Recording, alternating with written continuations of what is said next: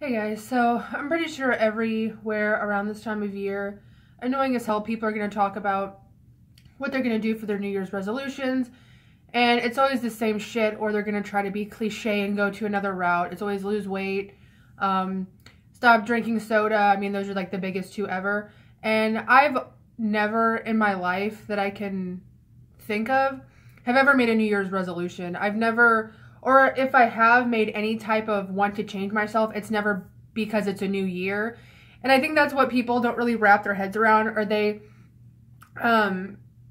just say it, oh, I'll get this all out of my system this past week. I'll eat everything I want, and then January 1st I'll do shit. And again, this video is going to be cliche too, because I feel like this has just been, it doesn't even feel like a new year. It's always going to feel the same to me. You know what I mean? You know, getting older, whatever. It's a new birthday. This year, it only means something to me because I'm going to be turning 25, which is, I feel, fucking nuts because I still will always feel 17, I think. But, the thing about like losing weight, whatever, that's great. I don't even want to get all into that because that's what everybody's channel is going to be about. Follow me on my weight loss journey. And really for me last year, or I want to say it was kind of toward the middle of last year, whenever I really was like, I want to change. And the only way that I changed is because I kind of got out of a depression. I got out of my own mind. And that's the only reason that something clicked in my brain that said, I don't need to eat this whole fucking pizza by myself. I don't need to drink a case of beer every night. You know what I mean? You change when you want to change, which is pretty much what they tell you in like rehab.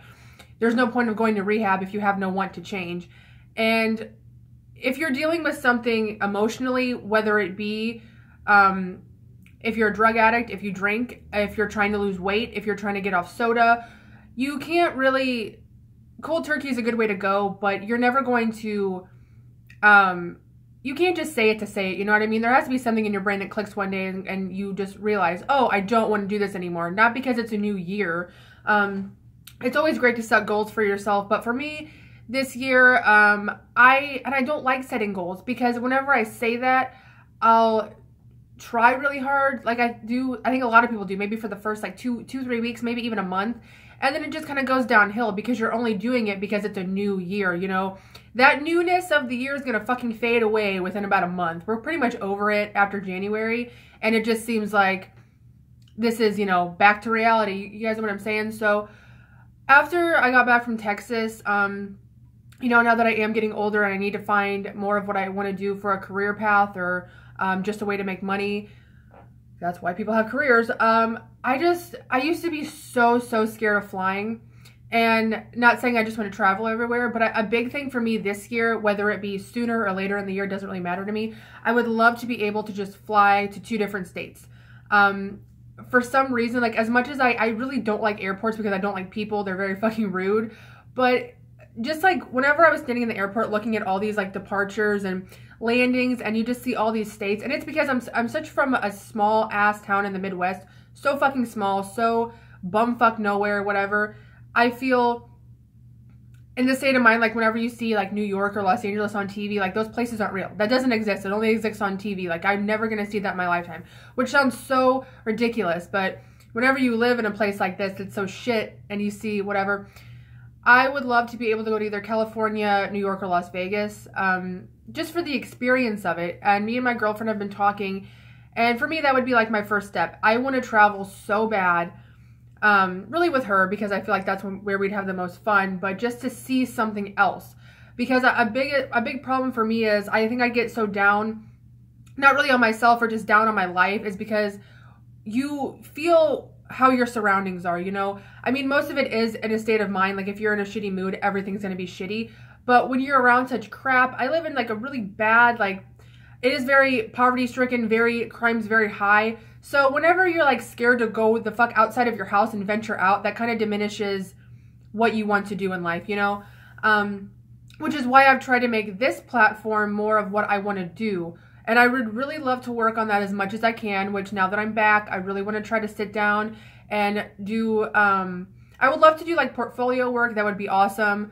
Something to that effect. But I love sitting here and talking to you guys, and I would love to sit down and think ideas for myself, how to really boost my channel, I don't know how to explain it. I don't mean like in a YouTube career sense. I mean creatively something else down the line. You know what I mean? I still love to sit here and talk to you guys, but those are my goals. My goals is also to get a fucking better ring light than this piece of shit on my phone. Because it also, like, whenever you have a better setup, you just feel like you're really doing something, you know? And this is obviously a hobby. I don't think that this is my job, good Lord, by any means, but it's something that I would like to turn it into something else. That would be my biggest goal. Also, the older you get, it just opens your eyes more. That's what I want to focus on more, meaning this year, is like career and really doing something with myself. Whenever I went down to Texas, you know, my mom just does so fucking much for me. She wants me to move down there so bad. We actually drove to where my mom and her new husband are building their house. It's so nice. It's really just the foundation work, or I would have like taken more pictures. There's no walls built up yet. It's just like the straight pipes and foundation. But whenever I see that, I'm just like, I'm so proud of my mom and what she's done. And she just seems so established to me, but I also still feel like I'm 6 years old and I'm looking at my mom who has this, like, you know, nice career. She's really doing something, but I want to be able to do more for my family. I want to be able to be successful for them. You know, of course I want to do it for myself, but I want to be able, whenever I need to take care of people. If they're ever in a bad way, you know, it's not just having money, but the security to be able to, like, you can come stay with me if you need to be. Like, you know, I have a house now. It's not the ideal area where I want to have a house, which is something that me and my best friend are really thinking about. We're thinking about both when our leases are up, getting a house together, maybe in a nicer area. But also, you don't want to be living with your friends your whole life. So that's kind of a struggle for me. But yeah, that's just my biggest thing. Being 25 this year, I really want to establish myself and not be so worried about finances, where I'm at, you know, and I know it's still very young, and a lot of people are like, oh, you're not going to find that till you're older, and I get that, you know, a lot of people don't. Texas, it's so funny because I feel like such a tourist, but we went to Goodwill, and I just bought this big sweatshirt with a Longhorn on, and I bought this, but it's really a cute jacket. But that's like my biggest goals. I want to, and I love talking to you guys. I love when you leave me comments. Maybe if I can do something with that, like advice, helping people.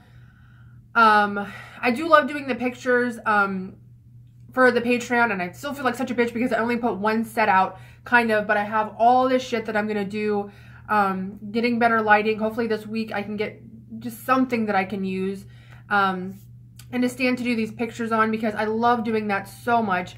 And if I can ever find anywhere to get more done, that would be awesome. But that would be awesome. Wow, I just fucking want to kill myself after that voice. But that's just what I want to work on the most. Even whenever I talk with relationships, it's kind of been a struggle, I'm not going to lie, the past month.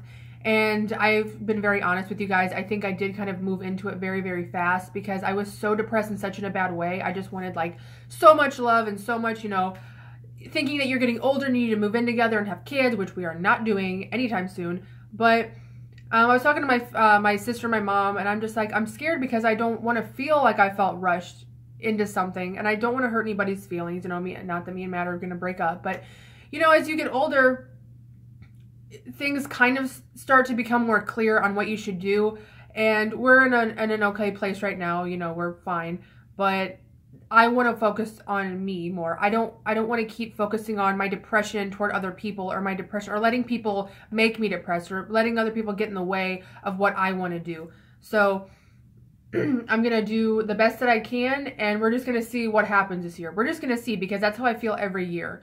I'm doing what I'm doing for a reason. You know, something's always come out of something that I've done. You know what I mean? Like the people that I've met through certain jobs.